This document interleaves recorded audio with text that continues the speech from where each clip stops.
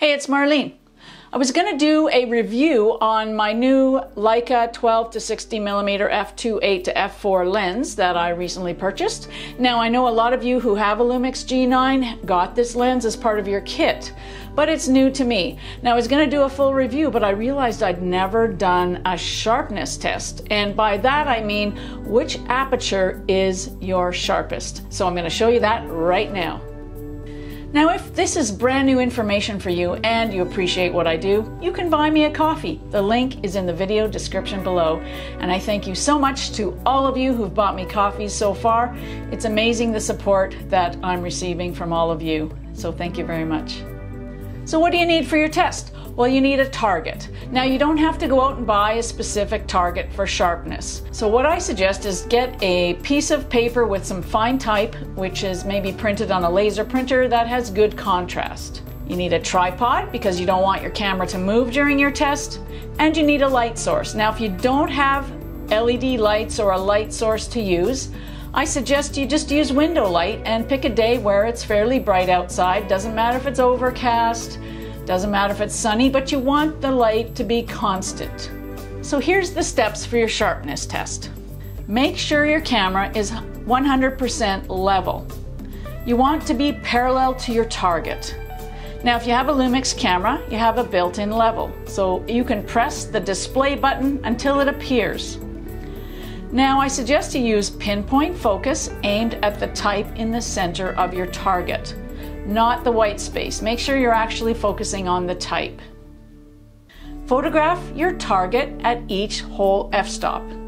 For whatever lens you're using, start at your largest f-stop. And in the case of this lens, it's f2.8. And then you go up to f4. You can also shoot it in 1/3 f-stop increments for more precision. Now, you're going to have to adjust your shutter speed accordingly. So I suggest you either shoot in aperture priority or you shoot in manual mode. It's whatever works for you. Aperture priority is just fine. Now, you refocus on the same spot for every photo just in case your camera moved. Now, I tried both manual and autofocus and had the same results. The key is to be in focus. Now, I shot these tethered, but you can shoot tethered or use the self-timer so that you don't touch your camera when shooting. Because if you get into long shutter speeds, you might get some camera shake, some vibration, and you want your camera to be perfectly still. So if you have a Lumix G9 or any camera that allows you to have like a short self-timer, set it up for like 2 seconds or something like that. That works fine. Now, I suggest if you're using a zoom lens like the 12 to 60 millimeter, that you're going to want to test at different focal lengths along the zoom range. And then when you're done shooting, you want to compare your sharpness at each f-stop. So import your photos into your computer and look at them at 100% or 200%. So review your images and determine which one was the sharpest f-stop. You might be surprised at how unsharp your lens looks at small f-stops, like where you get deep depth of field.